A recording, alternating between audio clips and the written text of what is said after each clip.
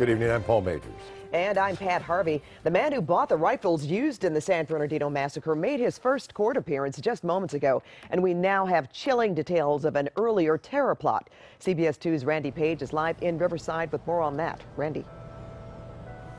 Well, Pat, Enrique Marquez was dressed in a T-shirt and casual pants with the pockets turned inside, as per the security protocols inside this federal court building, as he stood in the courtroom next to his attorney, and the judge asked him if he had a chance to see the documents with the charges against him. He answered in a quiet voice, yes.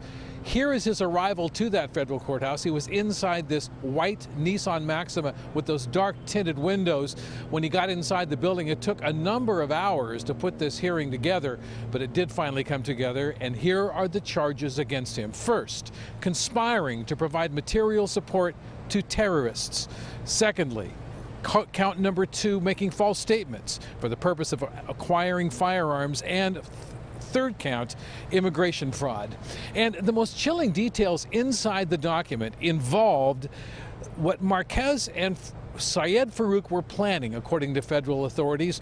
They began planning back in 2011 a very elaborate attack using firearms and explosives to attack Riverside Community College and also a stretch of the 91 freeway. Now, if he's found guilty on these charges, he could spend up to 35 years in prison.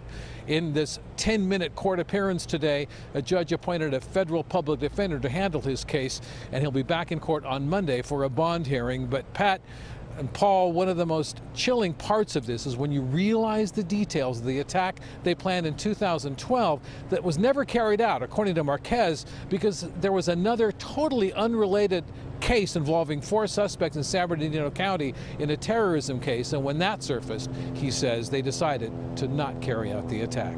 Paul?